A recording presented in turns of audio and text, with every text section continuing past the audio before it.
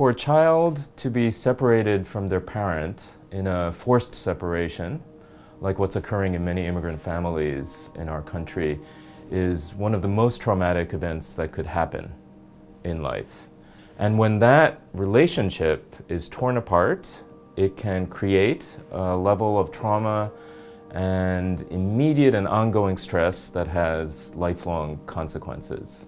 So the research that we've been synthesizing here at NYU shows that in the short run, there can be the immediate fears of not knowing whether your parent is ever going to come back, whether you're ever going to see your parent again.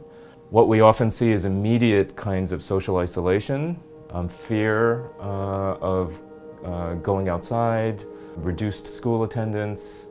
Then in the longer run, the research shows that there can be heightened depression, higher anxiety, even PTSD symptoms in children, and then lower academic performance and health in the long run. So this cumulative stress, anxiety, and fear can truly have lifelong harm and damage as the consequence for children.